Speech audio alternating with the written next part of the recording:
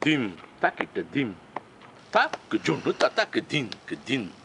Din, junno tatak din, tatak din, din.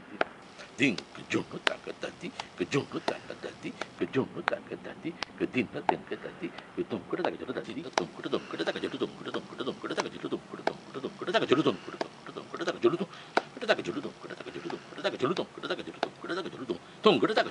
tum kuda takatati, Professor Sankaran, thank you for doing that. That is called Solkattu. Solkattu, yes, that's right. And Solkattu means words in a bunch. Yes, that's right. Yeah, bunch of syllables. It's all in imitation of percussive sounds.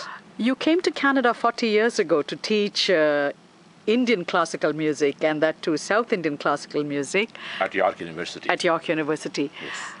What has it been like to teach Indian classical music outside of India, because the way you learned is an oral tradition, yes, and here it is more of a structured way of teaching. Mm-hmm. So what were the changes and innovations you had to bring about both in your teaching and in your sharing of knowledge? Yes, it was quite a remarkable experience, new experience, quite challenging, I should say, but I really learned to adapt myself very quickly. Really see, over 40 years what I have done, since my time of arrival, is to kind of, in the academic teaching, the kind of innovations that I have made in the way I have trained the students, the kind of a hybrid method, like a oral method combined with a written system, and how my students have benefited from that.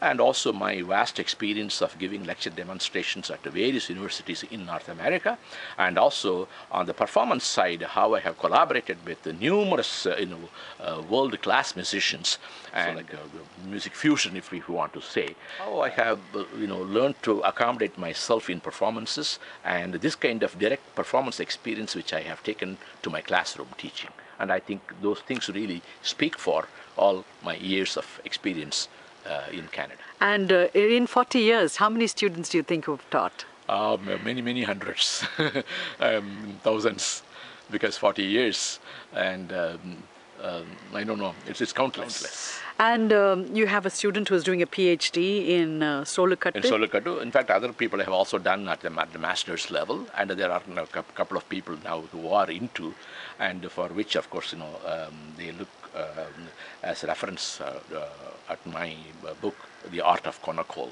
that was published very recently. Konakol is a higher form of Solkattu. That's right. It's a higher art form of speaking Solkattu is called Konakol.